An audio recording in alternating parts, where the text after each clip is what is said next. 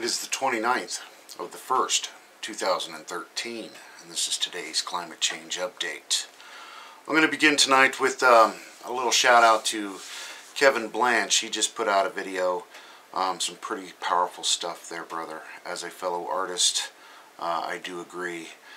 These videos are becoming more about history than actual current events, because it just, no matter what we say or do, you know, the insanity continues. It just continues.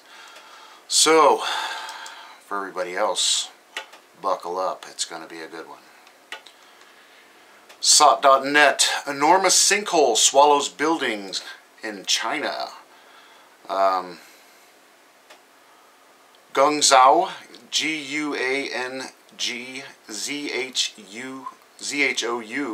in China. Several buildings have fallen into an enormous sinkhole, destroying at least 5 shops and taking out power for over 3,000 residential units nearby. Sea change. The Bay of Bengal's vanishing islands. They're doing a disappearing islands off the coast of India. Rapid erosion and rising sea levels increasingly threatening the existence of islands off the coast of Bangladesh and India. And they go on to a story of the people are dealing with the sinking islands. They're actually sinking. There's nothing to do with the Pacific plate that's cracked right there, and things that are in motion. The NOAA, coastal effects of climate change threaten 50% of Americans. And they're just saying people live really close to the coastline, the more susceptible to Hurricane Sandy-like storms and situations. And, of course, we need to pay our carbon tax, don't we? Canada, dozens of dead seals found on PEI beach. The Department of Fisheries and Oceans is investigating after dozens of dead seals were found on a beach in the waters off of Prince Edward Island. A pretty sad story indeed, and they have a video. Heavy snowfall closes dozens of roads in Turkey.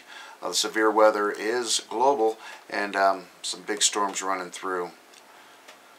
Underground explosion in Nebraska leads to pillars of fire bursting from manholes. An underground electrical equipment fire caused a power outage in parts of downtown Omaha Sunday night. As of 10:30 a.m. Monday, the OPPD reported less than 100 customers in the area are still without power. And yes, it was a pretty crazy story there. England, bad weather to blame for dead starfish washed up on Cleethorpes area. Thousands of starfish have washed up on the beach following a recent bad weather. About 4,000 of them laid strewn for miles. Yeah, some video on that. Storms whip up ocean foam on Australian coast. Big party. What's in this foam? Some of the studies of the different foams I've heard. Ocean foam whipped up by wild seas blanketed beaches on the Gold and Sunshine coasts. A Gold Coast holiday maker, blah blah blah, says the white froth came up from the foreshore and covering the pedestrian paths and picnic areas.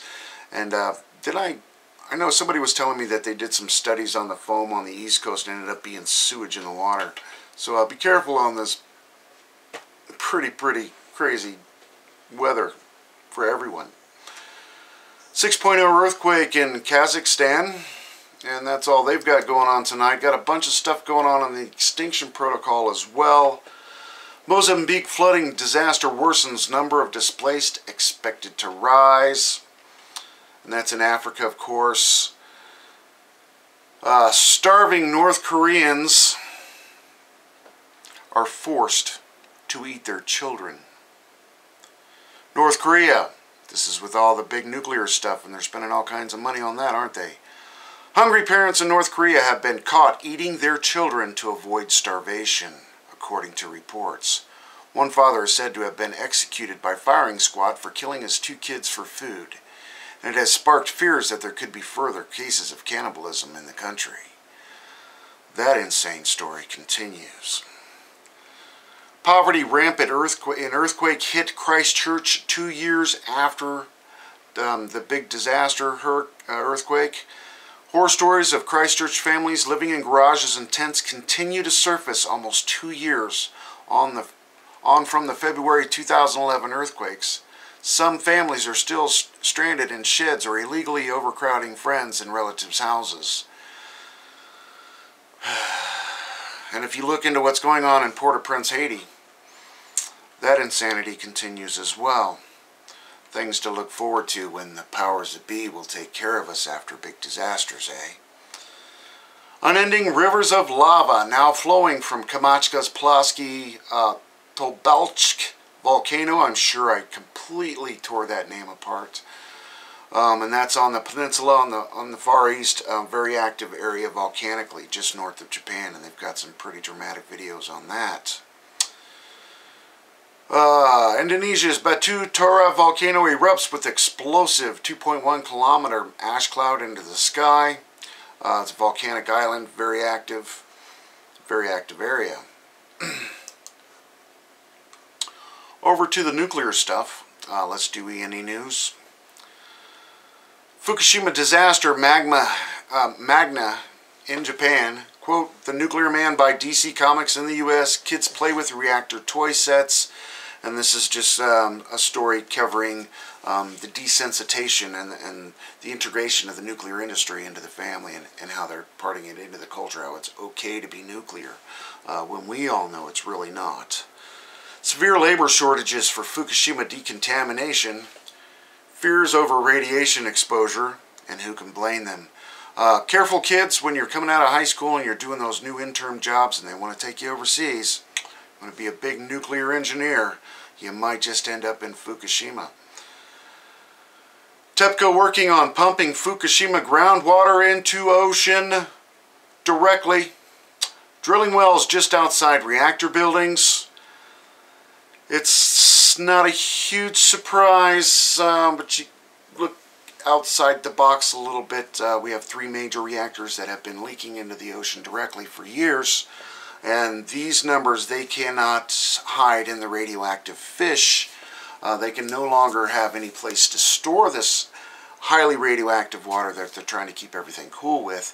And they are now just dumping it directly into the Pacific Ocean with no recourse or ramifications to one of the largest food baskets on this planet. They are killing, literally killing, the Pacific Ocean. And this has been going on for over 2 years. Every single day. Every single day. Wake up. Wake up. Masked man attacks children on the edge of Fukushima evacuation zone.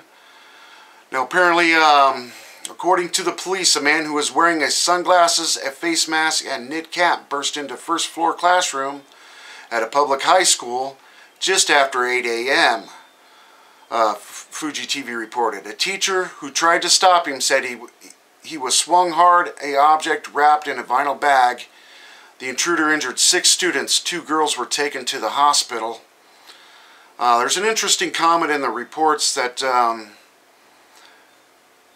Danny J said on his comments, my theory is that the teacher was braced, and they did so by beating his students in front of him.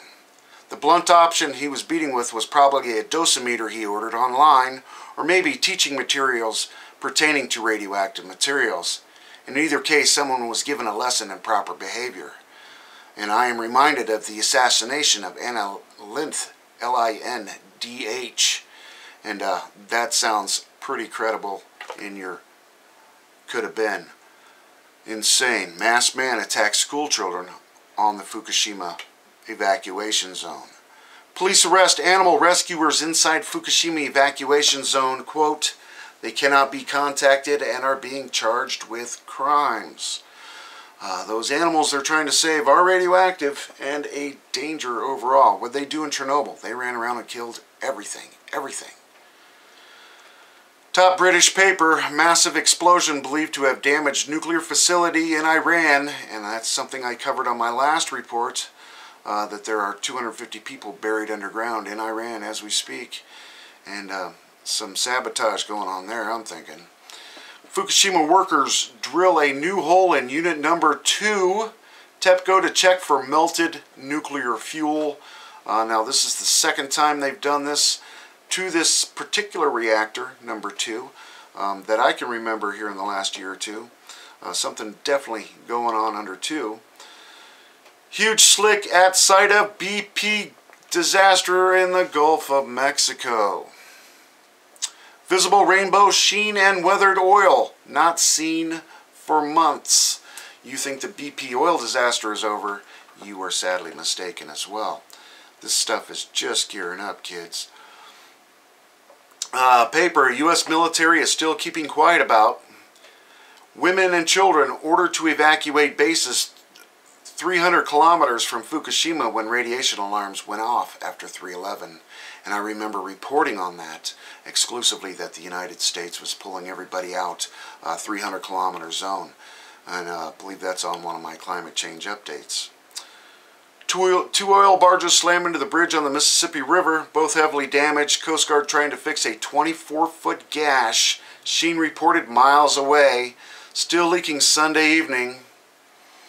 The insanity continues. And yeah, it just goes on and on and on and on, of course. Of course, if I missed anything, please let me know. Attach your comments or videos below.